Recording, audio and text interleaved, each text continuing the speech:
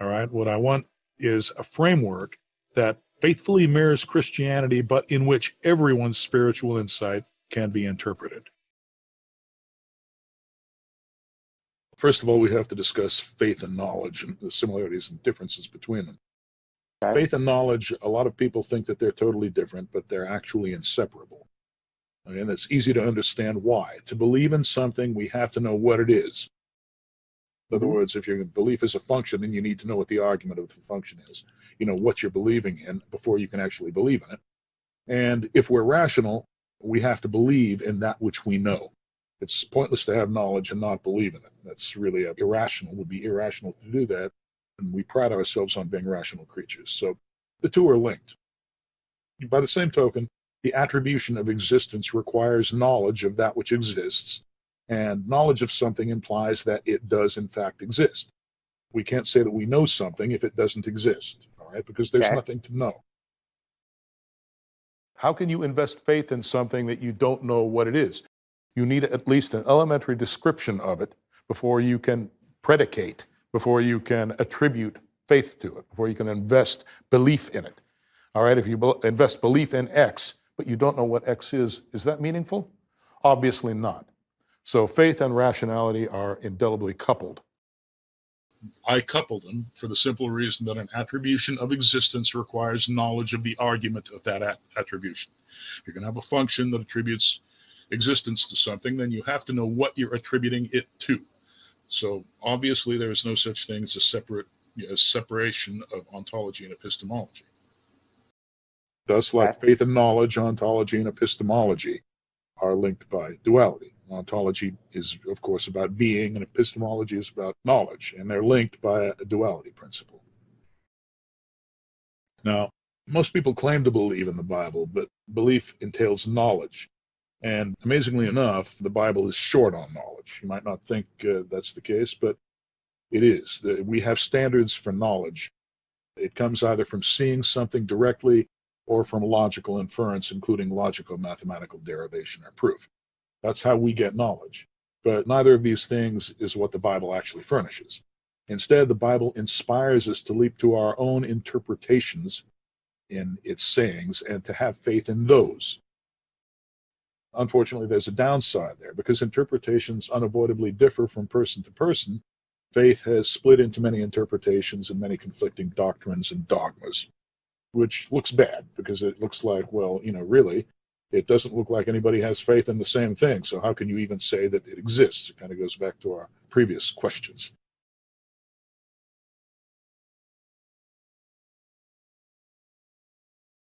Interpretation has degrees of semantic freedom, allowing interpretations to diverge. Some interpretations of Scripture are mutually contradictory. To believe in something, we have to know what it is. In other words, if your belief is a function, then you need to know what the argument of the function is. You know what you're believing in before you can actually believe in it. How can you invest faith in something that you don't know what it is? You need at least an elementary description of it before you can predicate, before you can attribute faith to it. Here's the problem with religious scripture. I mean, people say, okay, this is the absolute truth, religious scripture. You've got to interpret it. Any written work that you have is going to need to be interpreted, right? And it is accepted on faith. It is one great big article of faith. The problem happens when those articles of faith begin to diverge irreparably. Okay, there's just no other way to talk about it. Yeah, so as soon as you hear somebody say, well, it's entirely a matter of faith and we can believe whatever we want to, have faith in whatever we want to, that makes no sense at all to me. In the overall logical system containing all possible interpretations of Scripture, contradictions mean that nothing can be reliably inferred. This is a problem, and without a viable solution, Scripture has no model, even in thought, let alone behavior. However, faith alone is insufficient, as it won't stand without logic. As I've mentioned many times before, logic is necessary in order to identify that in which faith is invested. And so this is the basis of core structure. You can't have faith without identifying that in which you have faith, which requires logic. All right, so there is no faith without logic. That's what Metareligion, that's what the core structure brings to religion that it doesn't currently have. This requires that it be logical in nature, because that's the ground state of cognition. That's what logic is. It's the rules of cognition. That's how Aristotle more or less defined it. Now, if I hand you a book written in, say, Sanskrit, unless you understand Sanskrit, all you're going to see is little geometric shapes on the page, and it is going to have no meaning whatsoever.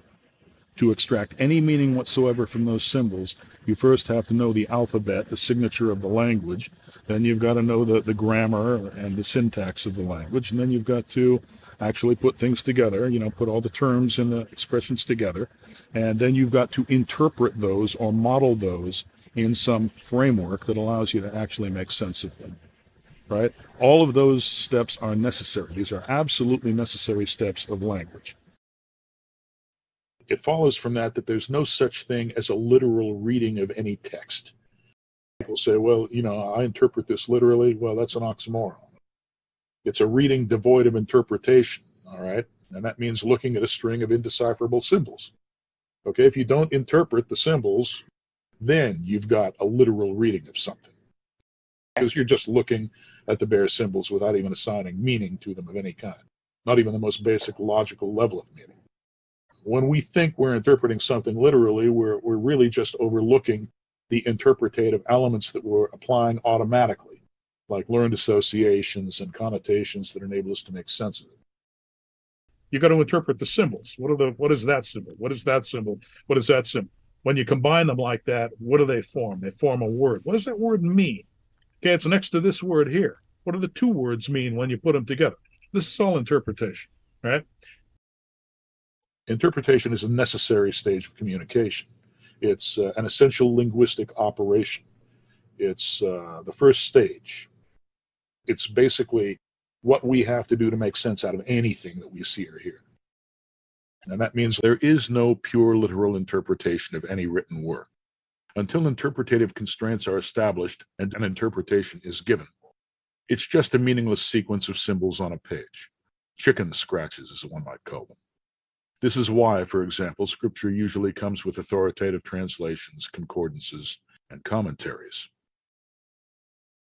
The true meaning of Scripture inheres in the combination of the book and the logical structure into which its symbols are mapped. Note that Scripture itself is not edited, amended, or extended by adjoining this structure to it. The Scripture is the same way, right? The Bible, the Quran, the Talmud, all of these religious texts, they're the same way. They have to be interpreted. And unfortunately, they don't tell you how to interpret them.